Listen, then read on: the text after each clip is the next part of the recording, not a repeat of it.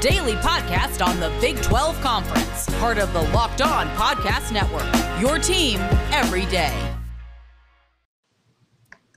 Hello, everybody. Josh Neighbors here for the Locked On Big 12 podcast. Then joining us today, it is Kevin Eschenfelder, the voice of the Houston Cougars. Kevin, appreciate you giving us some time today. Oh, thanks, Josh. Thanks for having me on.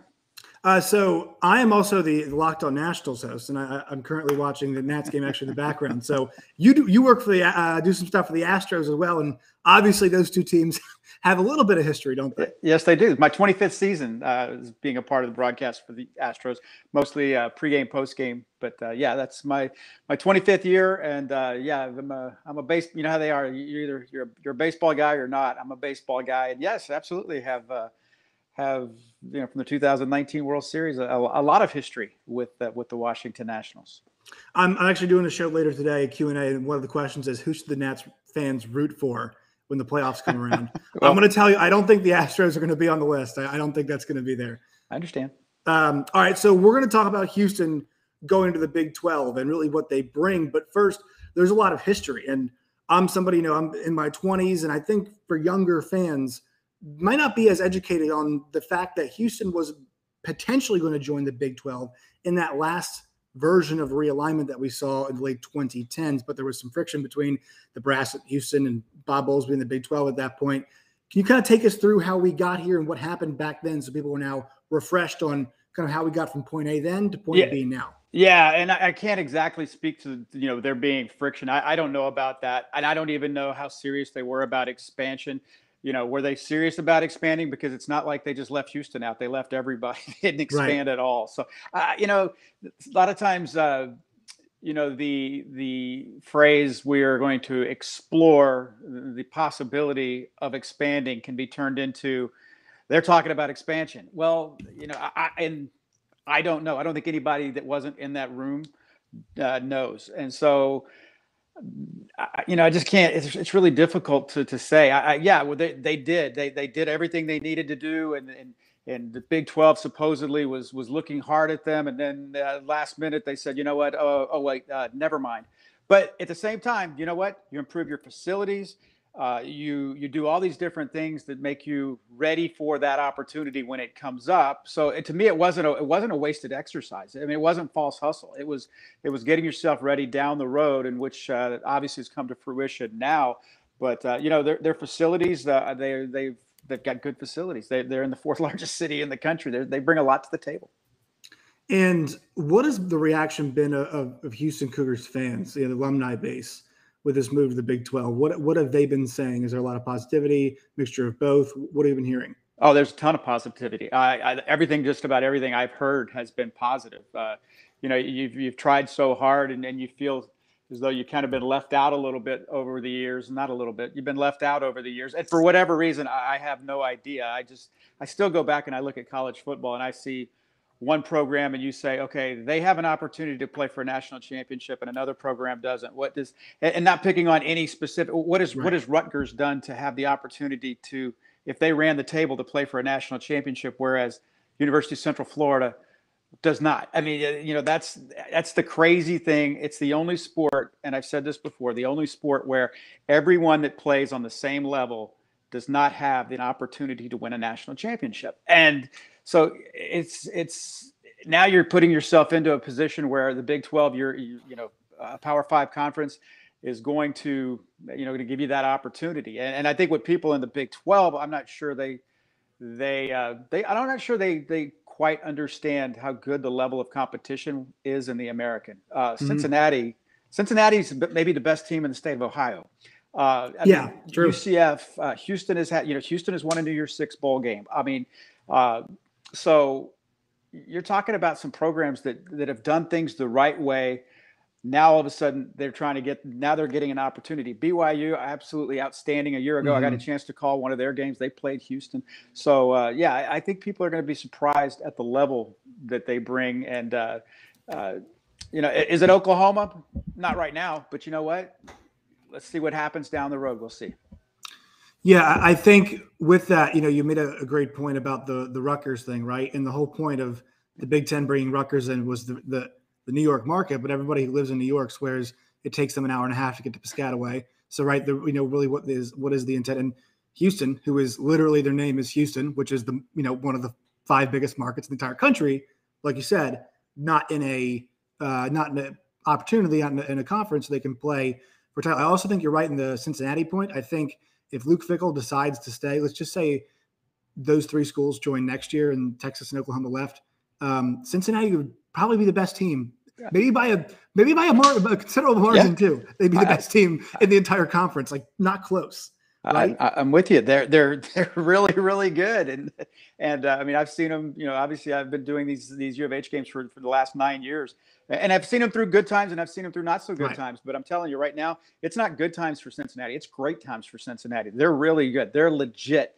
It's not like they're going to sneak up on people. And, their schedule is going to dictate what people think of them down the road, not to just focus on them. Central Florida has put together a very nice program, obviously with Josh Heupel, who's now at Tennessee. And, so they have. I mean, they got Gus Malzahn. I mean, the guy is one of the few coaches to beat Nick Saban multiple times.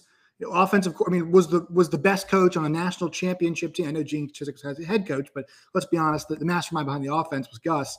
Right. And they were able to get him as opposed to sitting on his butt and getting paid to not coach. He said, no, I want to go to Central Florida and coach. And huge school. I think it just kind of speaks to the fact that so many people nationally have been saying, and I know this is Big 12 centric and it's in our interest to say this is positive, but like these schools all do bring something.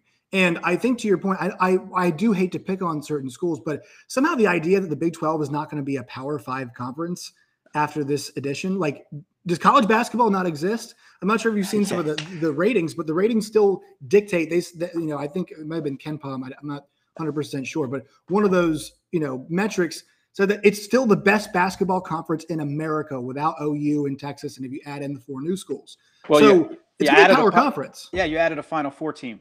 I've been saying this. They just made the Final Four. They just made the Final Four. And now you put on top of that programs that have been able to not just survive, but to thrive. And they're doing that without the money, without the revenue generated by television on a Power 5 conference, with playing, and this is with no disrespect to anybody as well. Let's face it, Houston played in a conference championship game, and people say, well, there were only 38,000 people there. Well, guess what? They brought 37,500 of them because, your opponent didn't bring anybody, and everybody that's going to come to a game is going to come see you. They're not going to come. They're not coming to see ECU. They're coming, right. But now you're going to start bringing in. Now, when Baylor comes to town, now you're going to have Baylor fans at the game. You're going to have Houston fans at the game. When Houston goes to Waco, vice versa. Same thing in Lubbock. So, it benefits everybody. And now you start playing on that level playing field, and now you start maybe getting a recruit. Now you can't, and this was always the knock too, is that they said, well, you know what? Barry Switzer said it. He goes, why would you, whenever they were talking about putting them in the Big 12, remember, I don't know if you remember the Barry Switzer quote. He goes, why would you add legitimacy to that program? He goes, right. they beat people without being in a major conference. Now you're going to put them in a major, or I'm not want to say that because the American is a major conference. He said, why would you give them a Power 5 status? They're beating people without the Power 5 status. So now you're going to put them in that. Now, what is that going to do for their recruiting? And you know what? That's the thing about Barry. You may not like what he says, but Coach Switzer speaks the truth. And I think never was a truer statement made than just that. So let's see as we go forward where this takes these other programs. I think the recruiting part of it's really interesting. I think, and if you look at the regions, this is true in every region. So BYU competing against their in-state rival Utah, right? What does Utah have? The power conference. So that's going to help them in California. It's going to help them in Arizona and down in Texas where they're going to be recruiting. Cincinnati, where are they? Ohio, a high school football hotbed. Who are they going up against? Ohio State, Michigan, schools like that. Penn State goes into there. They've got that now too. Central Florida, now same exact thing. Yep. So, and then Houston, obviously, in Texas. Right. It's funny. All 4 of these schools can now make that claim, and this is going to elevate them. And I think this is the part that not everybody's talking about.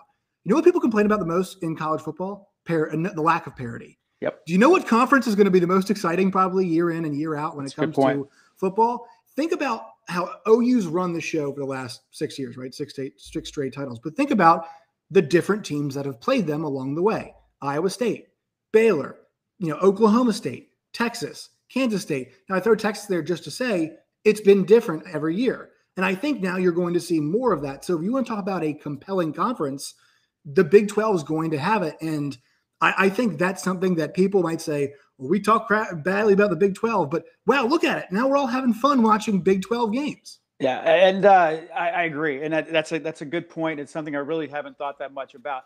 I just remember going back, and because I'm old, so I can remember, and I followed University of Houston football for a long, long time. I can remember in 1976 when the University of Houston was allowed into the Southwest Conference for the first time. Well, they won the league 3 of the first 4 years, and then you said to yourself, "Oh, okay, this is why they were never able to get into the Southwest Conference."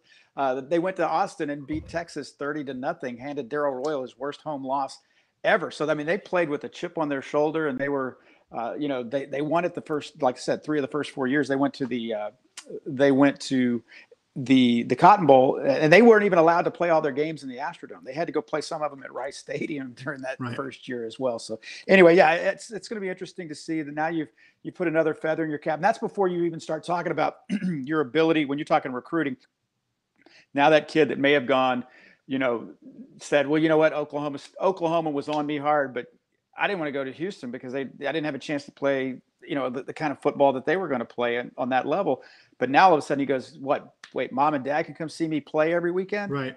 I can go on Sunday night when I don't have to lay around the apartment. I can go back home and get home cooking whenever we have a day off from practice. Don't think that stuff doesn't matter. I mean, it matters. And you're hoping that that's going to be something that they can benefit from. There's a lot of talent in the city of Houston.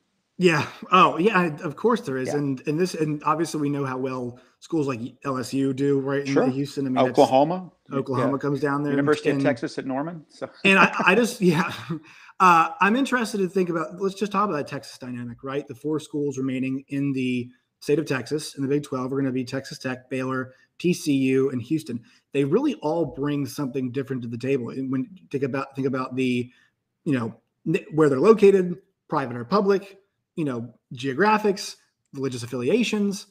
This is a really interesting 4-team dynamic. And I know some people kind of made the argument almost, well, isn't Houston just kind of Texas Tech in a big city? And there's the comparison I get with that is, maybe you could say, look, Texas Tech is a average or above average football program that also in basketball made a national championship game. Yes, that's Houston just made a Final Four. So I understand that point, but Lubbock is definitely not Houston. And so I think there's just a lot. I think there is difference. There is variety. I don't think it's that repetitive like some people might assert that. Yeah, and I agree. And what people I don't think that are outside the this area they don't understand is that there's history, and I think that's a good thing because first ever Southwest Conference game that the University of Houston played, they went to Waco and they beat Baylor. I mean, that's the stuff that, granted, it was a long time ago. Houston and TCU playing in the Southwest Conference, Texas. I mean, there is the people that are fans of these programs, they understand the history that these programs have with one another. And I think that's awesome for college football. I mean, I think that's what you need. You need those things. I think that's what separates college football from the NFL is that you have these, whether it's a hatred or at least a much more of a familiarity between schools, Alabama, Auburn, you can go on and on. I mean, but that's the beauty to me of college football. That's why I'm a college football guy, always and forever.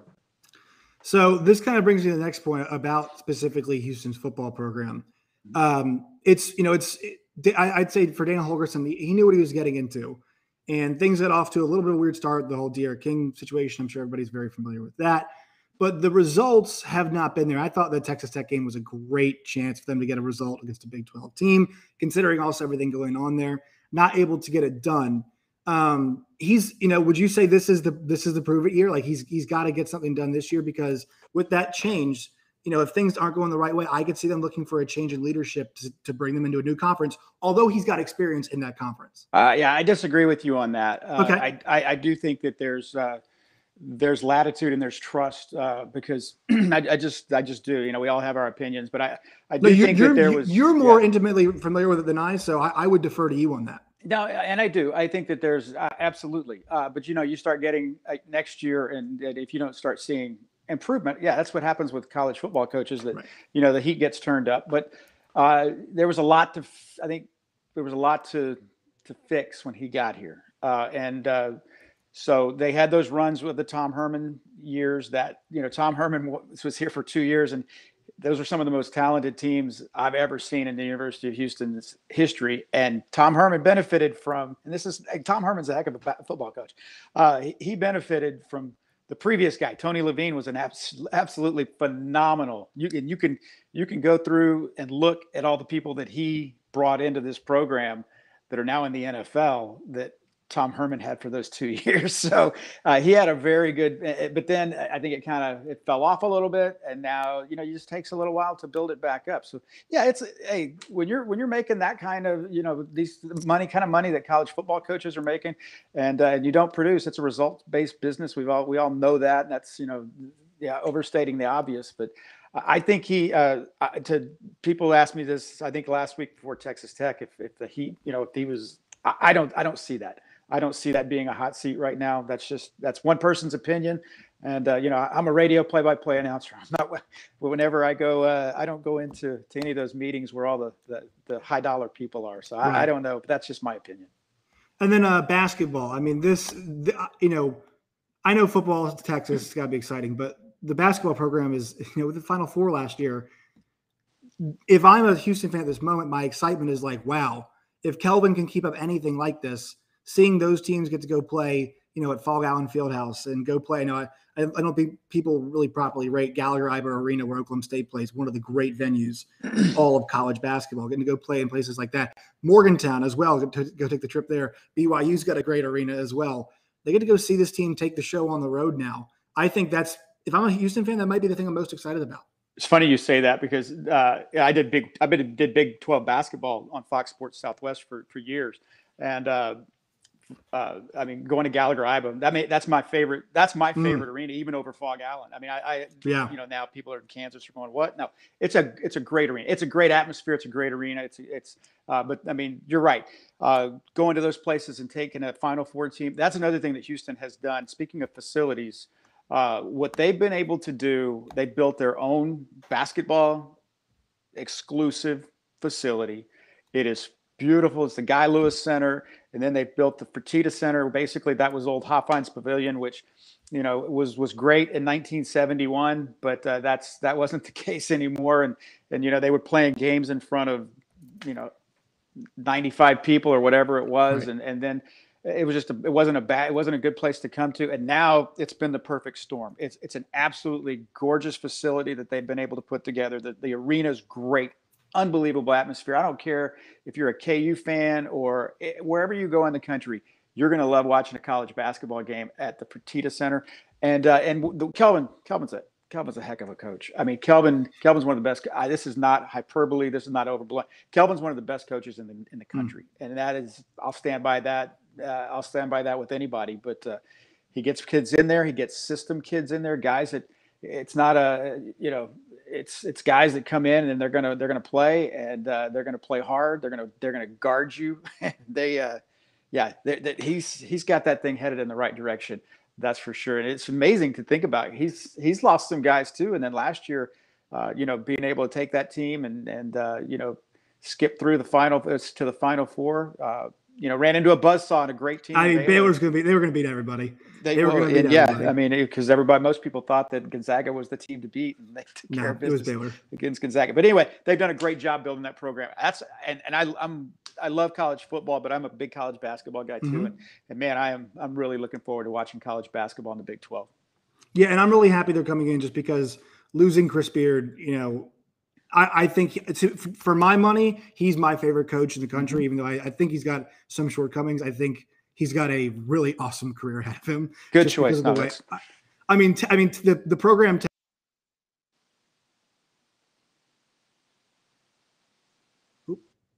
Here we go. We're back. Okay, you get it. I think you get it. There we go. Yeah, we flipped that around.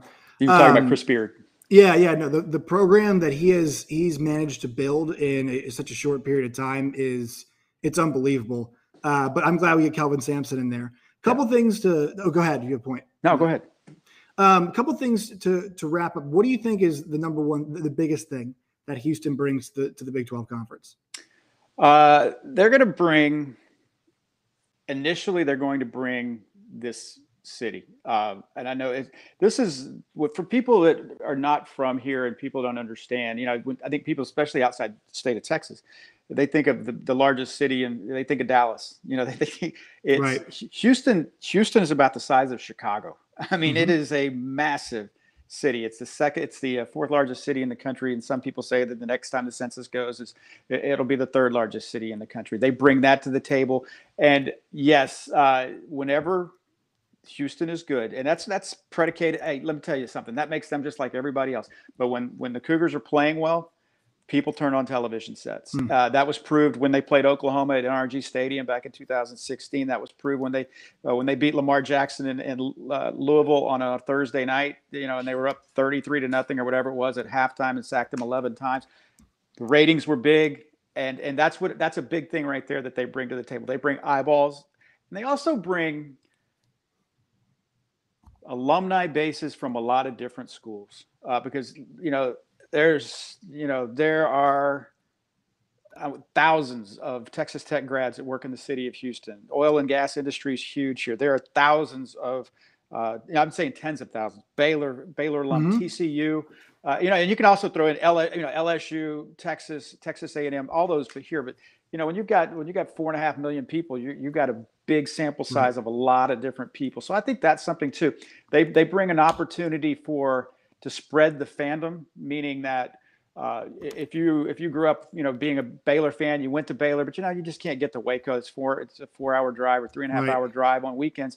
Guess what? Every other year, there's a good chance that Baylor, your team's going to be playing right here, just 2 miles from downtown Houston. So I think that's a big thing and something that I don't think people quite understand just yet, but they will.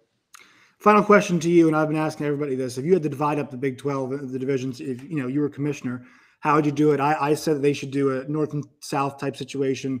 I would keep all 4 Texas schools together. I would add Oklahoma State and then do BYU for a south or whatever you want to call the division. And then I would do the 2 Kansases together with Iowa State, UCF, and then West Virginia and Cincinnati. How would you divide it up? No, see, now you stole my thunder because you actually went through it a lot faster than I would have gone through it. No, go ahead, take your time. It makes geographic sense. You're absolutely right. It also, and you know what, people go, well, it doesn't have to be geographic. It's everybody's going everywhere now. It doesn't matter if you're,